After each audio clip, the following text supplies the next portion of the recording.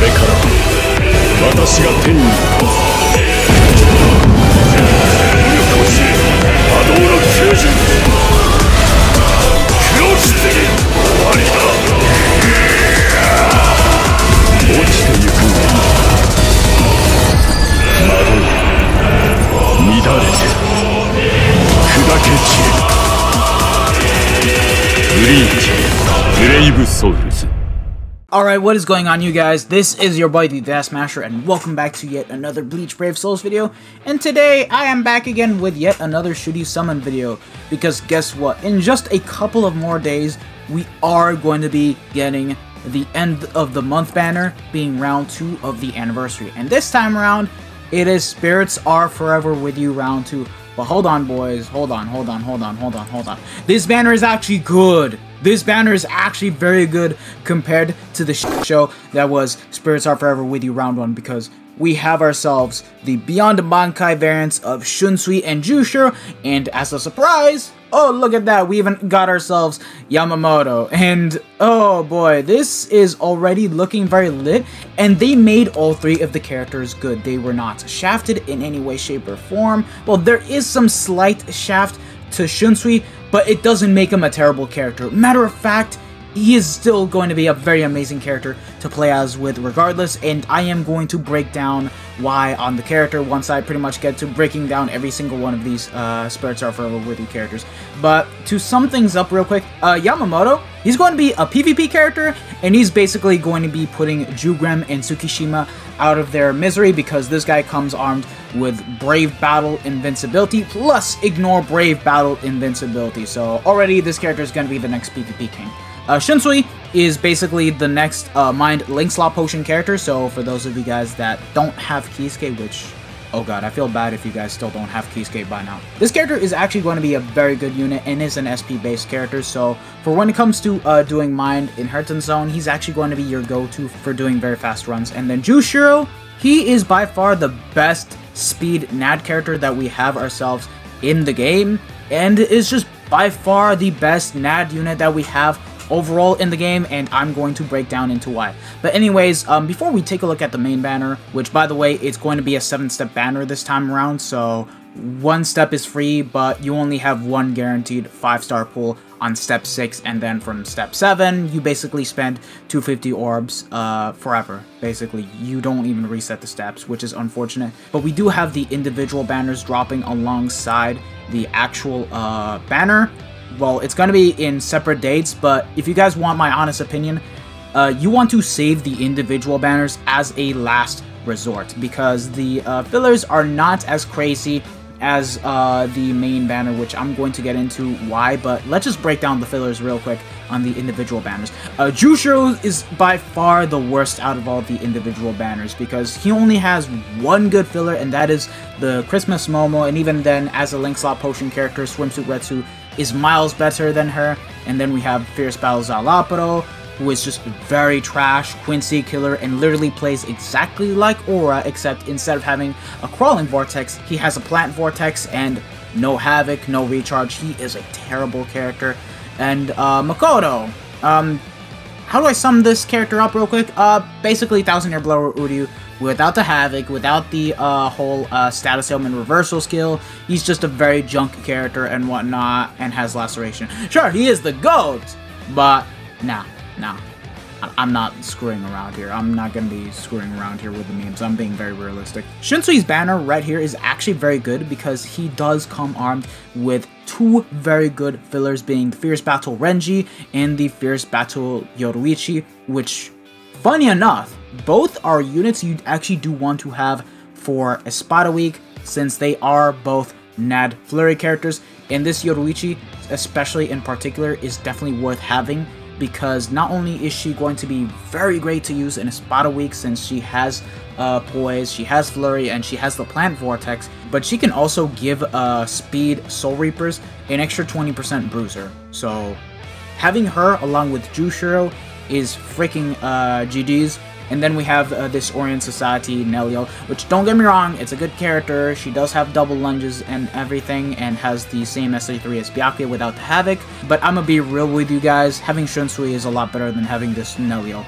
And then we have Yamamoto's banner, which is also a pretty good banner because he does come armed with the Desert Society Yoruichi, which is a Chronicle Quest bonus and a very good melee NAD Soul Reaper killer for GQ and whatnot. She does not have Guard Break, but the fact that she actually has a boost with Paralysis on everything, Flurry with 40% Bruiser, makes her a very good character. The only disappointing thing is that she doesn't have Guard Break.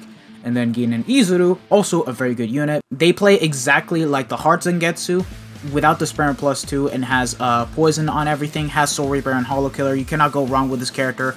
Yo, I need to get one more copy of this character. He's literally 4 or 5. And then this Ginrei right here, pretty good for ranged Hollow week, since he is a NAD Flurry character for that week alone. And that's basically the individual banners completely summed up. So, like, honestly, guys, summon on the individual banners once you guys are done with the main banner, because the main banner is where it's at. Because I won't lie, I did not expect KLab to do a complete U-turn, because I thought that this banner, in terms of overall fillers, it was going to be a bit less impressive compared to round 1, but instead, no, they actually made the banner just as good as round 1, because looky here, boys, we have not 1, not 2, 3 Can't Fear Your Own World banners on the same banner, alongside the brand new Spirits Are Forever We Do characters, and to that, I say bravo KLab, because this is a very excellent banner, which has a lot of value, and I'm going to be breaking down every single one of these characters using the BBS Simulator. So shoutouts to Soldex for that, and let's just go ahead and jump over to the BBS Simulator so that way I can start breaking down every single filler one by one, starting from the lowest end. So yeah, alright, so here we are on the BBS Simulator. So we're going to start off directly with these 3 characters right now, and then we'll move on to round 6 and round 7, and then we'll move on to the Spirits Are Forever With You characters. So yeah, starting off with Count Fear on round 5, which is basically the least impressive out of the entire banner. But that being said, the characters are decent in and of itself. So starting it off with Kisuke, he is a speed, no affiliation killer with a 40% Berserker. No Havoc, unfortunately, but he does come armed with Frenzy, has Insta-Kill on the special, and he also has a very good kit since he has the 2500 length beam, 800 circular radius AoE in front on the SA2, and then the third strong attack is a charge SA, which starts off at 750 radius and then goes to 900 radius. Very, very good character. I do think that this character is slept a lot, and I'm not gonna lie, I kind of felt stupid for hating on this character. I'm not gonna lie, just because of the no affiliation killer. Nah, this character is still pretty good. He's not the best, but he is still pretty good. I would say top 10 speed units. I would not say top 5, but just top 10 easily. This Naliel, not really that amazing if I'm being honest. That being said, she does have Frenzy with Berserker at 40, Guard Break, no Havoc, and the unfortunate thing, it's literally the fact that she doesn't have Havoc. Otherwise, this character would have been pretty decent because she does have the range collision 40% mag pushback. If you guys are unaware of what that is like, it's basically the same as 1000 Unit Blower Aizen's first strong attack.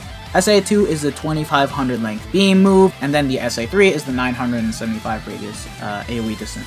The character in and of itself is good, but the thing is, she doesn't bring anything special to the table. It's not like where Swimsuit Retsu has the similar kit as her, with the fact that she has Havoc and the Length Slot Potion skill. Like, literally, Retsu is literally relevant just because of the fact that she has the Link Slot Potion skill. Other than that, she can pretty much easily be replaced by the likes of 5th Anniversary Byakuya and Tanjiro, just to give you guys an honest idea. And then last of round 5 is Hallibell, which I do not have. I also don't have Kisuke, so I'm definitely going to want to have him. She does have Frenzy with Guard Break, Berserker at 40%, no Havoc again, unfortunately. And I do kind of want to say that maybe she is the best in banner out of all of them, since she does have the Holo Killer Frenzy with a 40% Berserker and Guard Break and whatnot. Her SA1 is the only thing that really sucks, since it is the 18% mag pushback attack. For those that want the actual similarities, it's basically the same as... What the frick? How is it similar to the 40% mag pushback? That makes no sense. It's weird, and it's 18. So you're telling me it's gonna have the same distance as these characters, yet it's an 18% mag pushback. I don't like it, I'm not gonna lie. Second strong attack, 800 radius AoE in front, and then the third strong attack is 1000 radius. Just an overall good character. if she had Havoc, I feel like she would actually be better than Koga in this case, but instead she doesn't, but it is what it is. Like, I can't really complain. Anyways, up next, these fillers that we're about to get into, at least a good couple of them are going to be the ones you are going to want the most, because I'm going to get into why. So, Bankai Shinji. This character, I would argue to say that he is still top 5 of the best power characters that we have in the game, and is an insane Soul Reaper killer. I would not say that he's better than Liebaro, but he is still up there in terms of overall skills and what he comes armed with. Because he does have Frenzy with Havoc at 20%, Berserker at 20%, plus the Berserker he gives out to himself and all other power captains and whatnot. So it's basically like as if he has a 40% Berserker. He has damage to confused enemies at 40%, Debilitator plus 5 seconds and whatnot, Sprinter. The only disappointing factor is the fact that he doesn't have Devastation. But even then, he has damage to confused enemies plus 40, so once you use the special, you will still be able to nuke a bit just fine, and if that isn't enough, guys, get Shinji to T15 and unlock damage to confused enemies plus 40%. You can turn that into 80% and make his special hit harder, and once he inflicts confusion on his attacks, you'll be able to hit harder, making him a guy that you actually may want to use for melee Soul Reaper week. And this character is perfect. Like, he has the 3000 length beam move, but with the 870 width, so let's clear that out right now. 960 radius in front, and then the third strong attack being the 1200 radius full screen attack. Nothing wrong with this character. I think he is absolutely ridiculous, and for his time, he was just one of the best characters to pretty much have in the game, literally. Like, that's all I gotta say. Up next, we have the Canton Grimjow, the canon one, the good one that we have here, and this character is mainly going to be perfect for melee Soul Reaper week because he has Flurry with a 40% bruiser, guard break, hit an enemy, chance 100%, and poise. So this character is pretty much a very fast auto to use if you guys don't enjoy autoing with Tokinada. This character is actually going to be very good to use, and he can also be somewhat used in PvP. I want to say somewhat because of the fact that we all have the characters that have the Brave Battle Invincibility and whatnot. So pretty much there's that to go for Grimjow, but his main use is basically going to be in melee Soul Reaper week. He has also very decent strong attack since he has double lunges and then the third strong attack being the same vacuum into explosion attack that 5th anniversary Byakuya has. Other than that, he's an excellent character if I do say so myself. I don't enjoy playing as this character because I prefer Tokinada as a NAD character, but he is still a very good character to have regardless. He, along with Shinji, are definitely worth having dupes invested into. And then up next we have the Confirmed Loopy, which is a decent character, but he's not really the best, and he's pretty much the shaft of the banner. And he has a no affiliation killer as a mind character, has Frenzy, Havoc at 20%, and Berserker at 20, but he is quite a mid character. Like, he's okay to play as if you guys want to enjoy the character. He's still going to be able to clear content just fine, but there's just better no affiliation killers to use for mind. Yoruichi Soifon. He does come armed with weakening on all of his attacks. His first strong attack, unfortunately, is the worst out of all the strong attacks since it is the 18% mag pushback attack, and this time it is very similar to the likes of Don Kanonji, the Arena Byakuya, Spirit Society Shinji. It's a god-awful attack. SA2 is basically the same SA1 that the art book Ichigo has, so it's not a terrible strong attack. So just to give you guys as a reference, it is what it is. And then the third strong attack is full screen 1200 radius. The SA1 is pretty terrible, but he does make it up with the SA2 and the SA3. So you know, it's not a full shaft at the end of the day, but he was not given justice. So that's all I gotta really say about this Loopy. I don't hate this character as much as I did day one, but he still deserved better in my honest opinion.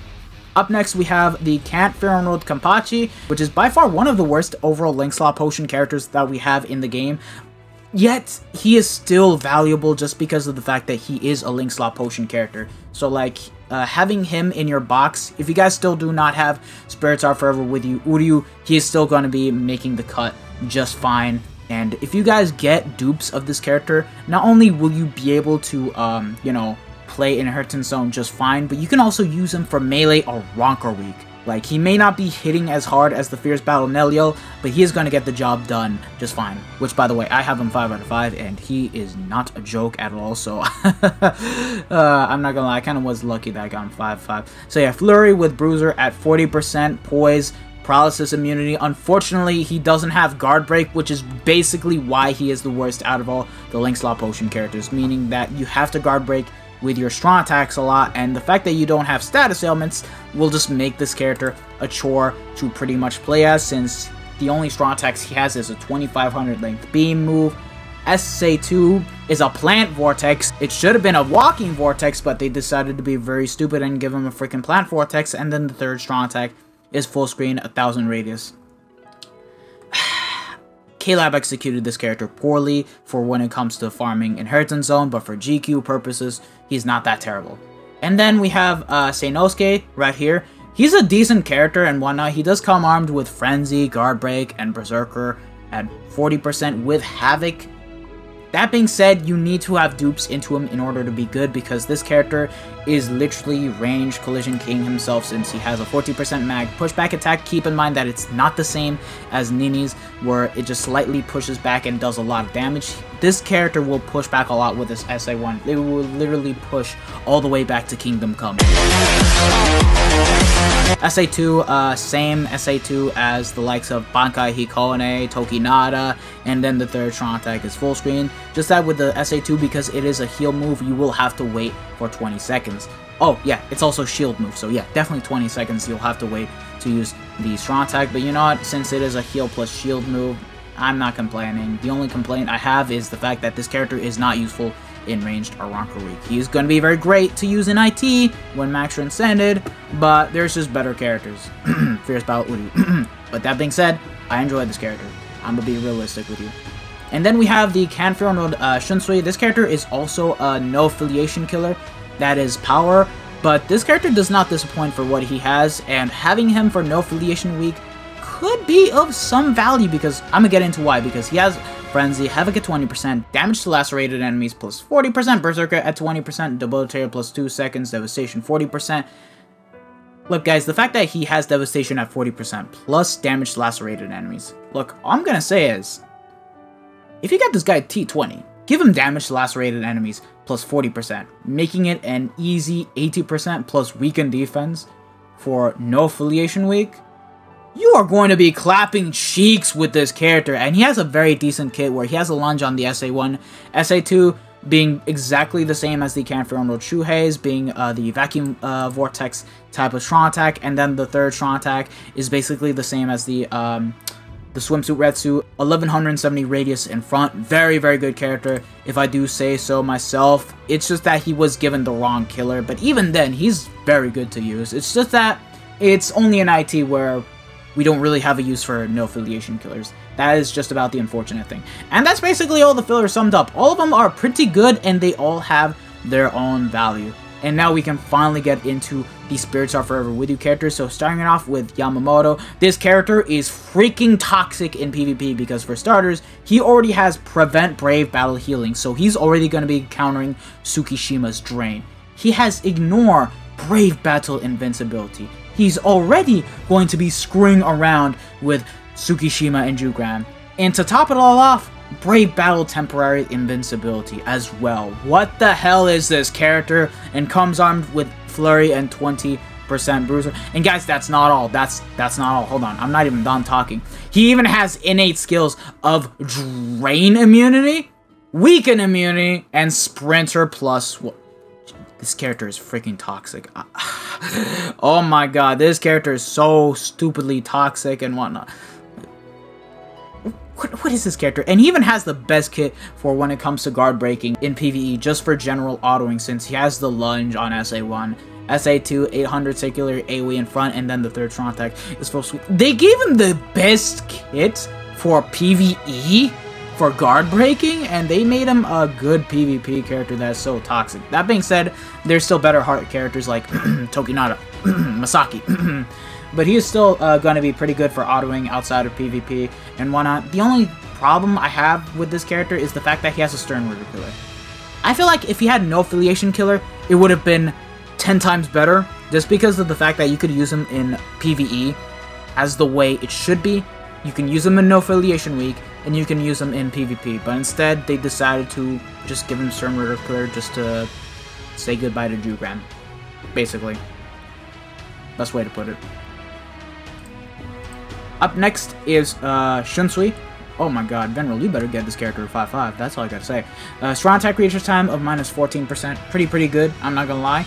He has the Link Stop Potion skill, Berserker at 40%, Frenzy +1, Guard Break, Havoc at 20%, and he has Weakening on his entire kit. Guys, this is actually the first non-anniversary, non-special character to finally get a Berserker of +40 with a status ailment. So we're finally gonna get out of the whole, oh, if this character has a status ailment, this character is only gonna get Frenzy with Havoc and 20% Berserker. So thank God for that, because I do think that Frenzy with 20% Berserker is starting to be a bit outdated, in my personal opinion. Let me know what you guys think in the comment section below. And in terms of innate skills, he does have Enervator, which is basically going to be the skill that will randomly allow him to inflict weakening without attacking any enemies every 5 seconds, Sprinter, and Weaken Immunity. So other than that, pretty good skills.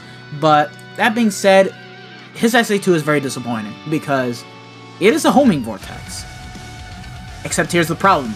It's just the homing vortex. It's not like you can pretty much expect it to be the same as, per se, Aizen or Byakuya that has the 960 first, it does the hits, and then turns into a homing vortex. No, this is directly the homing vortex as it is. Now for autoing and for having a bit of crowd control, it's not the worst strong attack. It is still going to be better than the regular crawling vortex, but it's still a very weak SA2 regardless, to the point that it's just disappointing.